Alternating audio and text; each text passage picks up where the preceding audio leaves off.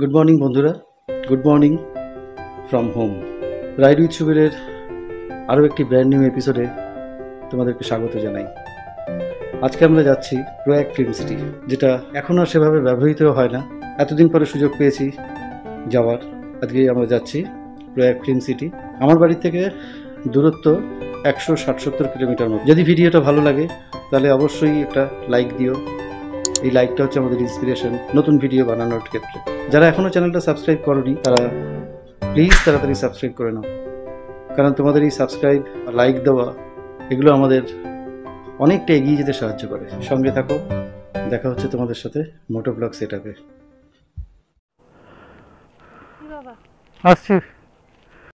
Hello বন্ধুরা, আমরা ready হয়ে গেছি, আর কিছুক্ষণের মধ্যেই আমরা বেরিয়ে পড়ব। আজকে আমরা যাচ্ছি প্রয়াগ ফিল্ম সিটি। যেতে যেতে ডিটেলসে আলোচনা করব। আজকে বেরোতে একটু দেরিই হয়ে গেছে, বেরোনো যাক। আজকে অনেকটাই রাইড করতে হবে আমাদের, রাস্তা অনেকটাই। আমাদের বাড়ি কলকাতার টালিগঞ্জ থেকে এই ফিল্ম সিটির দূরত্ব 168 কিলোমিটার। পেট্রোলটা ভরিয়ে নেওয়া যাক। তো বন্ধুরা, ফুল আপ হয়ে গেল, 600 টাকার পেট্রোল ভরলাম, বাকি দরকার মতন রাস্তায় ভরে নেওয়া যাবে। আমরা এখন ক্রস করছি রানীকুটির মোড়, এরপর রেস কোর্স এবং বিদ্যাসাগর সেতু ক্রস করে আমরা এগিয়ে এলাম টোল গেটের সামনে। টোল গেট ক্রস করে আমরা এগিয়ে যাব এখন সাতটাগাছি ব্রিজের দিকে। সাতটাগাছি ব্রিজ আজকে ফাঁকাই। বাদিকে স্টেশন পার করে আমরা এগিয়ে চললাম বম্বে রোডের উদ্দেশ্যে। দেখতে দেখতে আমরা চলে এলাম বম্বে রোডের কানেক্টরে। বাদিক নিয়ে নিলাম, ডান দিকে চলে গেছে দিল্লি রোড। সামনে ডেস্টিনেশন ধুলাগড়। ঢুকে গেছি ধুলাগড় টোলের লেনে। টোল গেট ক্রস করে আমরা এখানে একটু চা খেয়ে নেব, কারণ সকালে চা খাওয়া হয়নি এখনও। সেই মতন আমরা এসে পৌঁছলাম NHI ধাবাতে। সকালবেলা এই টি স্টলটাতে সেরকম ভিড় নেই আজকে। তো আমরা এখানে বিস্কুট এবং চা খেয়ে তারপর বেরিয়ে যাব আমরা কোলাঘাটের উদ্দেশ্যে। তারপর কোলাঘাট ক্রস করে খড়গপুর। চা খাওয়া হয়ে গেছে, এবার আমরা বেরোচ্ছি। এখন আমরা সোজা যাব কোলাঘাট। তো আমরা এগিয়ে চললাম কোলাঘাটের দিকে। সকালের রাস্তা, খুব বেশি সময় লাগলো না কোলাঘাট পৌঁছতে। আমরা প্রায় কোলাঘাটের কাছাকাছি চলে এসেছি। আমরা উঠে পড়লাম সোজা কোলাঘাট ব্রিজে। ভোরবেলার কোলাঘাট ভীষণ সুন্দর। আজকে অবশ্য আমরা এখানে দাঁড়াবো না, আমরা যতটা পারবো এগিয়ে যাব, কারণ আমাদের রাস্তা অনেকটা যেতে হবে। তো বাদিকে দীঘার রাস্তা ছেড়ে আমরা এগিয়ে চললাম খড়গপুরের দিকে। কোলাঘাট থেকে খড়গপুরের দূরত্ব প্রায় 73 কিলোমিটার। দেখতে থাকো বন্ধুরা তোমরা ভিডিওটা।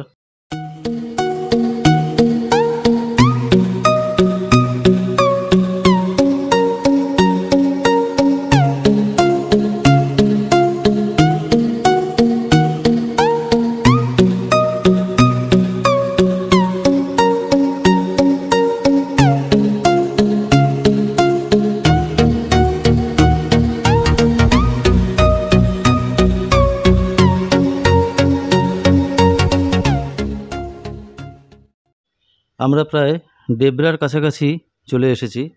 ঢুকে গেছি আমরা ডেবরা টোল প্লাজার লেনে। ডেবরা ক্রস করে আমরা এগিয়ে চললাম খড়গপুরের দিকে। বেশ কয়েকটা জংশন মতন পড়লো, তারপর আবার ফাঁকা রাস্তা, বম্বে রোড। একটা অদ্ভুত দৃশ্য দেখে আমরা দাঁড়িয়ে পড়লাম, তোমাদেরও দেখাচ্ছি।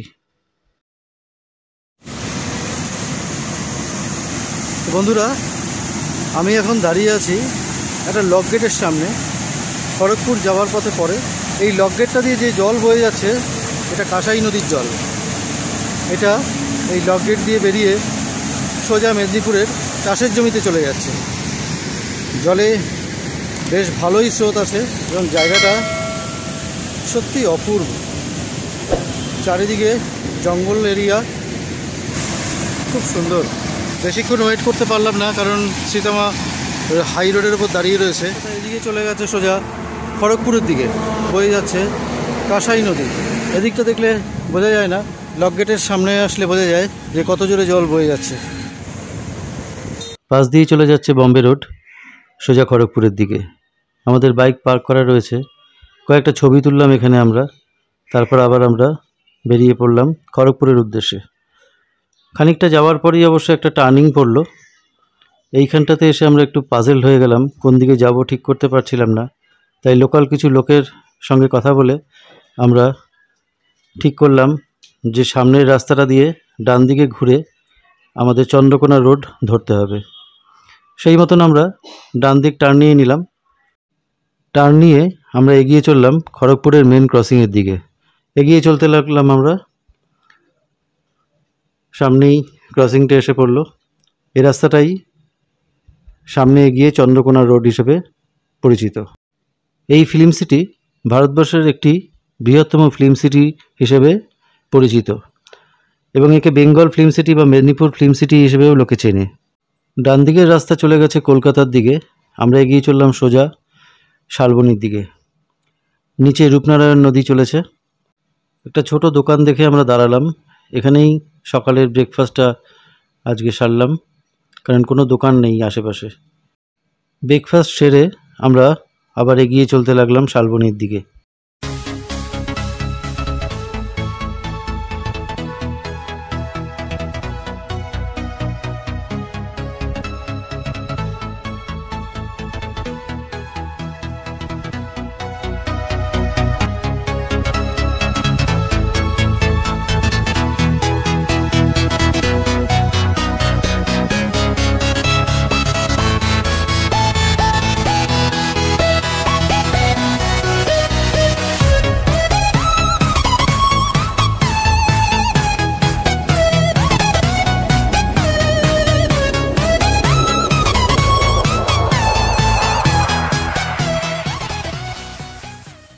একটা পেট্রোল পাম্প দেখে আমরা দাঁড়ালাম, কারণ রিফুয়েলিং করতে হবে। বাড়ি থেকে বেরোবার পর এটা দ্বিতীয়বার পেট্রোল ভরা হলো। এখানে 700 টাকার পেট্রোল ভরলাম আর এগিয়ে চলতে লাগলাম শালবনির জঙ্গলের ভেতর দিয়ে। হাইওয়ে রাস্তা প্রায় শেষের পথে, আমরা এসে গেছি প্রায় প্রয়াগ ফিল্ম সিটির কাছাকাছি। 4-5 কিলোমিটার রাস্তা বাকি হবে আর। সামনের বাদিক থেকে আমরা হাইওয়ে ছেড়ে ঢুকে গেলাম ভেতর দিকে। মাটির রাস্তা, মোরাম বিছানো। ওরে বাবা, এ তো আবার অফরোডিংও আছে।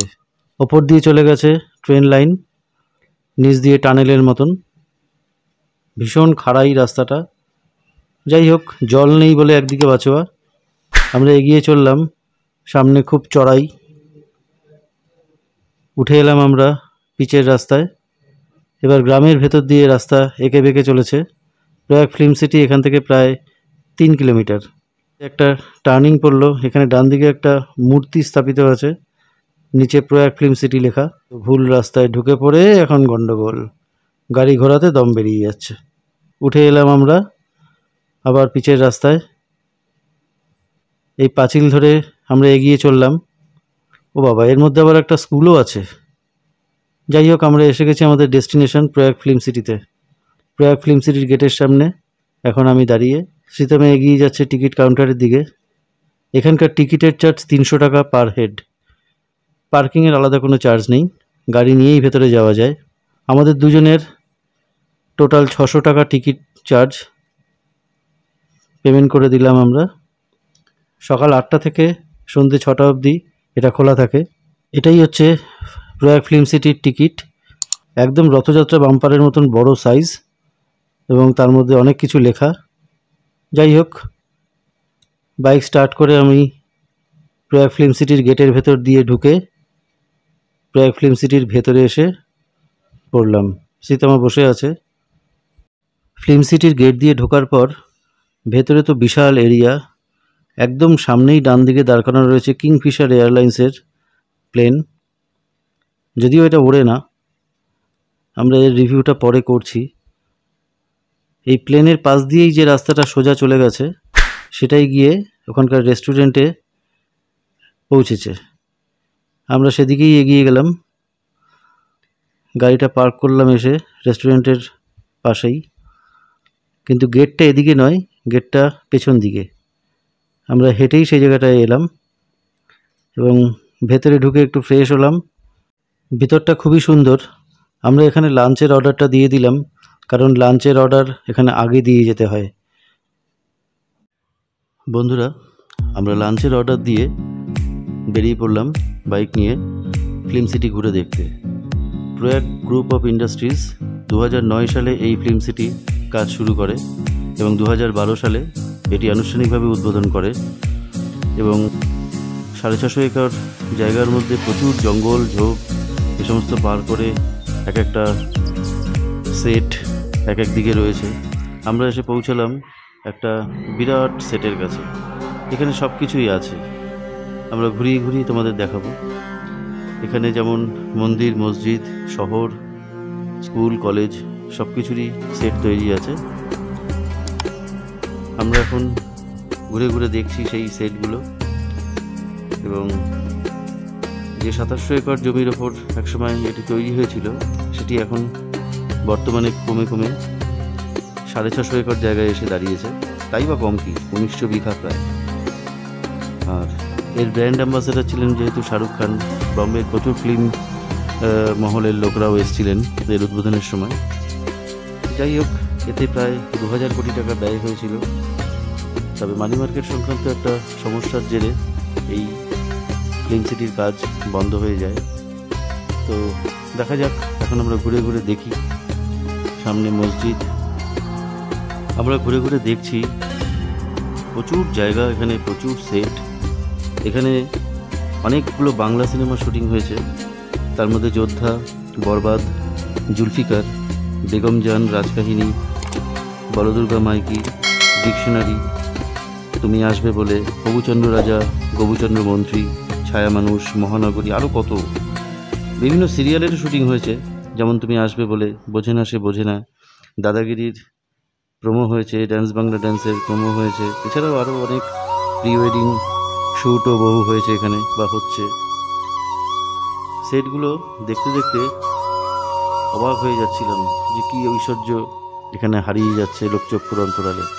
বিভিন্ন সিনেমার শুটিংয়ের সময় বোঝাই যায় না যে এগুলো কোথায় তৈরি হয়েছে, অথচ আজ সেই দামি দামি সেটগুলোর কী দুরবস্থা। এখানকার এন্ট্রি ফি 300 টাকা পার হেড। সকাল 8টা থেকে সন্ধ্যে 6টা অবধি খোলা থাকে এই ফিল্ম সিটি। জায়গাটা ঘুরে দেখতে গিয়ে যে কেউ হাঁপিয়ে যাবে। তো বন্ধুরা, আমি এবং সীতামা দুজনেই এখন আছি প্রয়াগ ফিল্ম সিটির ভেতরে। অনেক দিনের ইচ্ছে ছিল এখানে আসব, ভিডিও শ্যুট করব, ব্লগ তৈরি করব, আশাই হচ্ছিল না। আর যতবারই এটার কথা উঠেছে ততবারই মনে হচ্ছে দূর ফালতু, ওখানে গিয়ে কী হবে। তো যে কারণে আরও বেশি এটা রিজেক্ট হয়ে গেছিলো। কালকে আমরা হঠাৎই ঠিক করি যে না, যেতেই হবে এবার। তো কেমন লাগছে সীতামা? ভালো, খুব সুন্দর। সত্যি এখানে শহর আছে কিন্তু থাকার লোক নেই। চার্চ আছে, প্রার্থনা করার লোক নেই। কোনোদিন হয়তো প্রার্থনা হবেও না এখানে, কারণ এটা তো সেট, এটা তো ডামি। বিভিন্ন মন্দির আছে, মসজিদ আছে, কিন্তু তাতে কোনো মানুষজন যাবে না ভগবানকে ডাকতে। শহরের সেটগুলো অনেকাংশেই খারাপ হয়ে গেছে, দোকানপাট সব ভেঙে চুরে গেছে। তার মধ্যেও বেঁচে আছে এই ফিল্ম সিটি। কিছু কিছু সেট এখনও মোটামুটিভাবে ইউজ করা যায়, সেখানেই বিভিন্ন শুটিংগুলো হয়। আমরা রয়েছি সেই রকমই একটি সেটের সামনে, অনেকটা জিপিওর আদলে তৈরি, বা পুরনো রাজবাড়ি তার ভাঙা অংশটা বাদ দিলে সেখানে এখনও রাজবাড়ির শুটিং করা যায়। অপূর্ব সমস্ত কারুকার্য ফাইবারের উপরে। এই জায়গাটায় রয়েছে পরপর গেস্ট হাউস। না, এগুলো সেট নয়, এগুলো সত্যিই থাকার জায়গা। কারণ এই ফিল্ম সিটিতে প্রচুর জায়গা আছে যেখানে গেস্ট হাউস করা আছে। আগে ভিআইপিদের থাকবার জন্য ব্যবস্থা ছিল। জানি না এটা কোনো ইউনিভার্সিটির মডেল কিনা। আমরা এগিয়ে চললাম মেঠো রাস্তা ধরে, দুদিকে প্রচুর সেটের ধ্বংসাবশেষ। আমরা এসে পৌঁছলাম একটা সুন্দর জায়গায়। এখানে একটা অডিটোরিয়াম টাইপের করা আছে, সম্ভবত এখানেই ওই ডান্স বাংলা ডান্স বা কোনো কিছুর শুটিং হয়। আমরা ওখানে কিছু ফটোগ্রাফি করলাম, ছবি তুললাম এবং এগিয়ে চললাম অডিটোরিয়ামের ভেতর দিকটাতে। একটা লোহার সাঁকোর উপর দিয়ে যেতে হয়, নিচে জল, সাঁকোটা আবার দোলেও হাওয়া দিলে। অদ্ভুত একটা নিস্তব্ধতা বিরাজ করছে চারিদিকে। আমরা ঘুরছি, ফটো তুলছি, সীতামাও দাঁড়িয়ে রয়েছে, ছবি তুলছে। তো বন্ধুরা, আমি এবং সীতামা আজকে যে রাইডে এসেছিলাম প্রয়াগ ফিল্ম সিটি, সেখানে এসে বিভিন্ন জায়গা ঘুরছি, ভিডিও ফটো শ্যুট করছি। ভিডিওটা ভালো লাগলে লাইক, শেয়ার এবং সাবস্ক্রাইব করতে ভুলো না। আর যারা অলরেডি সাবস্ক্রাইব করেছো তাদেরকে অসংখ্য ধন্যবাদ। আবার বেরিয়ে পড়লাম আমরা বাইক নিয়ে। এই যেন কলকাতা শহরে দুর্গাপুজোর ঠাকুর দেখা, একটা প্যান্ডেল থেকে আর একটা প্যান্ডেল, অনেকটা সেই রকমই। যাই হোক, আমরা এসে পৌঁছলাম একটা রাজবাড়ি সেটের কাছে। সত্যি অসাধারণ, অপূর্ব দেখতে এই সেটটি। এটি এখনও মেনটেন হয় মোটামুটিভাবে। আমরা এর কারুকার্যগুলো দেখবার জন্য এগিয়ে চললাম। গেটের সামনে অদ্ভুত কাজ করা ফাইবারের ওপর, পুরো সেটগুলোই ফাইবারেরই তৈরি বেশিরভাগ, এবং বোর্ডের। দারুণ সুন্দরভাবে এখনও রয়েছে সেটগুলো। গার্ডেন এবং ছোট ছোট জলাশয়ের মতন করা, ফাউন্টেন বিভিন্ন, যদিও সেগুলো এখন আর চলে না সেভাবে। দূর থেকে দেখা যাচ্ছে একটা রাজপ্রাসাদ, যদিও এখানে কোনো রাজা নেই। দারুণভাবে তৈরি হয়েছিল, দেখলেই বোঝা যায়, যার রং আজকে একটু ফেড হয়ে গেছে। আমরা এখানে শ্যুট করছি আমাদের নিজেদের কিছু ফটো। এরপর আর একটার পর একটা, যেখানে বাইক রেখেছিলাম সেই জায়গায় পাহাড়ের উপর একটা মন্দিরের আদলে তৈরি এই স্ট্রাকচারটা। দেখলে সত্যি অরিজিনাল মন্দির বলে মনে হচ্ছে। পাহাড়ের উপরে যেটা মন্দির হয়, শিব মন্দির বা দুর্গা মন্দির, সেরকম টাইপের। ফিল্ম সিটির গেট দিয়ে ঢুকে ডান দিকে সামনেই পড়বে প্লেন। এই প্লেনটা কিংফিশার এয়ারলাইন্সের। সীতামা এটাকে ঠেলবার চেষ্টা করছে, পারছে না যদিও, কারণ বিশাল বড় এই প্লেনটি। না জানি কত ফিল্মের শুটিং হয়েছে এই প্লেনটা নিয়ে। এটা ওড়বার আশা ছেড়ে দিয়েছে। এরপরেই ফোন এসে গেল লাঞ্চের জন্য। তো বন্ধুরা, প্রয়াগ ফিল্ম সিটির ভেতরে যে রেস্টুরেন্ট আছে একদম পরিষ্কার পরিচ্ছন্ন। তোমরা এখানে আসলে পরে এখানে লাঞ্চটা করে নিতে পারো। রেটটাও রিজনেবল। আমি তোমাদের ঘুরিয়ে দেখাচ্ছি। চেয়ার, টেবিল, সব কিছুই অ্যারেঞ্জমেন্ট খুব সুন্দর। খাবার দাবারের কোয়ালিটিও আশা করি খুব খারাপ হবে না। আমরা প্রয়াগ ফিল্ম সিটিতে আজকে এসেছি এবং সেখানকার রেস্টুরেন্টে আমরা আজকে দুপুরবেলার লাঞ্চটা করছি। লাঞ্চে আমরা নিয়েছি চিকেন থালি, 200 টাকা করে পড়েছে। ভাত আছে, ডাল আছে, 2 রকম ভাজা, পটল ভাজা, বেগুন ভাজা, আলু পোস্ত, চিকেন, টমেটো চাটনি, পাঁপড়, আর আমরা এক্সট্রা একটা স্যালাড নিয়েছি। আমাদের ফোন করে ডেকে বলছে যে আপনারা খেয়ে যান, তারপরে যা কাজ করার করবেন। ভালো। তো বন্ধুরা, তোমরা বাড়ির মতো রান্না দেখলে যে এখানকার খাবারের প্রথম আইটেমটা মুখে দিয়ে সীতামা রেসপন্স করলো ভালো। এখানে লাঞ্চ করাটা বেটার। এই জায়গায় এসে কারণ এইখানে লাঞ্চ করাটাই বেটার, কারণ আশেপাশে কোথাও নেই সেরকম, অনেকটা দূরে যেতে হবে এবং যেটা এখান থেকে বেরিয়ে যাওয়াটা চাপের। এবার খাওয়াটা শুরু করি। পোস্তটাও ভালো। পোস্তটাও ভালো।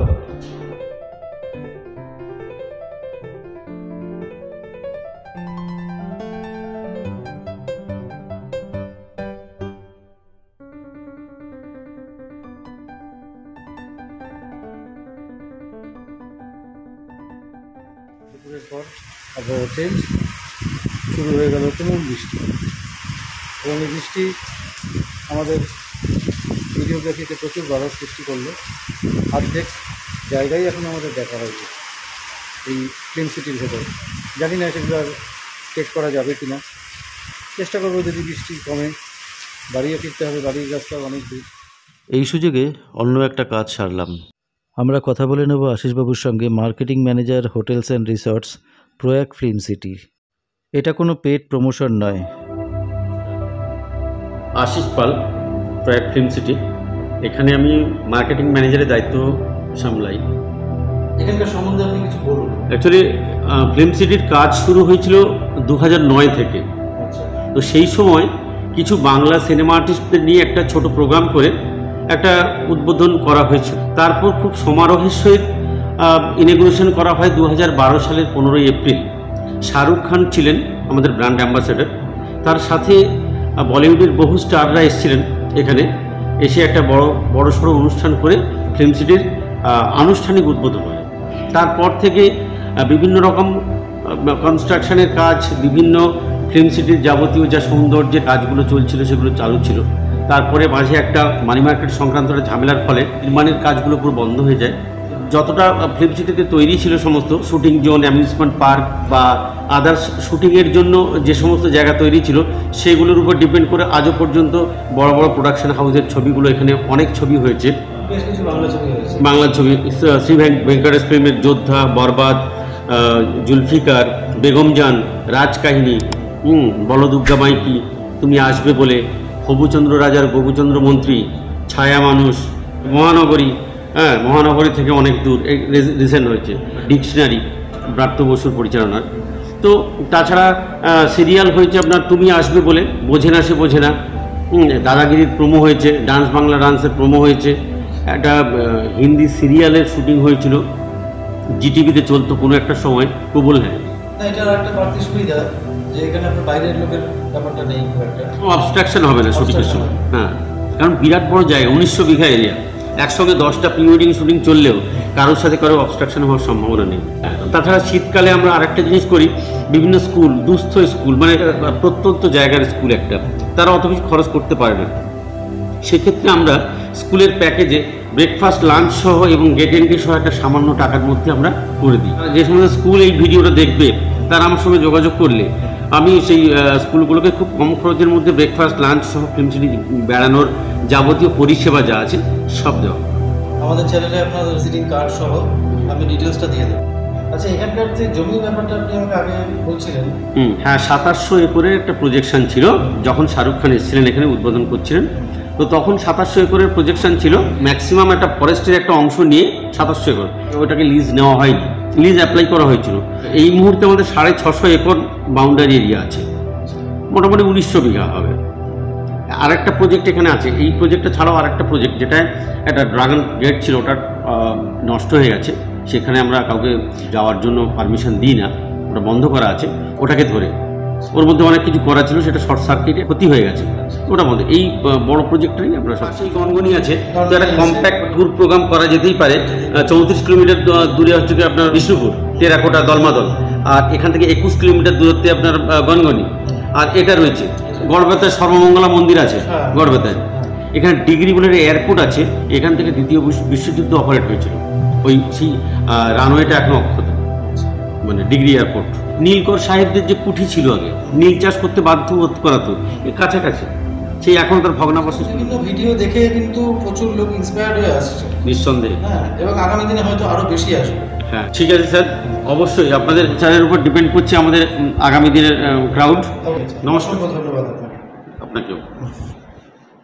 এর মধ্যে বৃষ্টিটা একটু কমে এলো, আমরা বেরিয়ে পড়লাম, আবার চলে এলাম সম্পূর্ণ একটা অন্য জায়গায়, চাইনিজ গার্ডেন।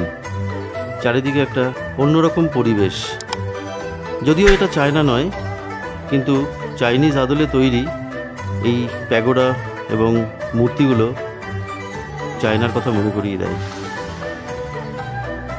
আমরা এখানে ঘুরছি এবং বিভিন্ন সেটগুলো দেখছি এবং ভাবছি যে আবার কখন বৃষ্টি শুরু হয়ে যায়, কারণ আকাশ পুরো মেঘলা, অন্ধকার হয়ে আছে। ভেতর দিকে যাচ্ছি আমরা। চাইনিজ গার্ডেনটা অসম্ভব সুন্দর এবং সত্যি এখানে কোনো চাইনিজ সিন শ্যুট করলে পরে বোঝাই যাবে না যে এটা কোথায় তৈরি, চায়নায় না ইন্ডিয়ায়। ভিডিওটা ভালো লাগলে লাইক অবশ্যই করো, শেয়ার এবং সাবস্ক্রাইব করতে ভুলো না। আমরা চেষ্টা করছি যতদূর সম্ভব দেখাবার। দূরে দেখা যাচ্ছে একটা রাজপ্রাসাদের আদলে তৈরি সেট। এই চাইনিজ গার্ডেন দেখা হয়ে গেলে আমরা সেই জায়গাটায় তোমাদের দেখাবো। চাইনিজ গার্ডেনের পিছনেই এই রাজপ্রাসাদের সেটটা। আমরা চলে আসলাম সেই সেটের সামনে। এটা অনেকটা দেখতে সেই বাহুবলীর সেটের মতন, বিশাল বিশাল হাতি ফুটবল নিয়ে দাঁড়িয়ে আছে। এর মধ্যেই আবার বৃষ্টি শুরু হয়ে গেছে, গুড়ি গুড়ি করে ফোঁটা ফোঁটা বৃষ্টি পড়ছে। আজকে দুপুরের পর থেকে এই বৃষ্টিটা খুব ভোগাবে। দেখো বন্ধুরা, এই রাজপ্রাসাদের যে মেন গেট, সেটার সামনে এই হাতির মূর্তিটা, এটা ফুটবল নিয়ে, দুদিকে দুটো আছে, বিশাল বিশাল। বাইরে বৃষ্টি পড়ছে, আমরা এগিয়ে গেলাম ভেতর দিকে। সেটটা মোটামুটিভাবে অক্ষত আছে, কালারটাও ঠিক সেই অর্থে ফেড আপ হয়নি, মোটামুটিভাবে ব্যবহারের যোগ্য আছে। ছবি তুলব কি, বাইরে যা মেঘের ঘনঘটা, আকাশ কালো করে রয়েছে এবং বৃষ্টি শুরু হয়ে গেছে। এর মধ্যে ভিডিও ক্যামেরা চালানো বা শ্যুট করা খুব সমস্যার। যাই হোক, ভিজতে ভিজতে তাও তুলছি, যতদূর সম্ভব দেখানোর চেষ্টা করছি তোমাদের দেখাবার। এর সামনে আমরা নিজেদের কিছু ছবি তুললাম, অনেক কিছুই দেখা বাকি রয়ে গেল। বৃষ্টি যথারীতি জোরে হতে শুরু করলো, তাই আমরা আর এখানে অপেক্ষা করার সাহস পেলাম না। ফিল্ম সিটিতে দেখাবার অনেক কিছু বাকি রয়ে গেল, আমরা বাড়ির ফেরার পথ ধরলাম। বন্ধুরা, প্রয়াগ ফিল্ম সিটির এই এপিসোডটার এখানেই শেষ করতে বাধ্য হচ্ছি, তার কারণ বৃষ্টি। দেখা হবে নতুন কোনো ভিডিওয়ে, নতুন কোনো ব্লগে। ততক্ষণের জন্য thank you, take care and good bye.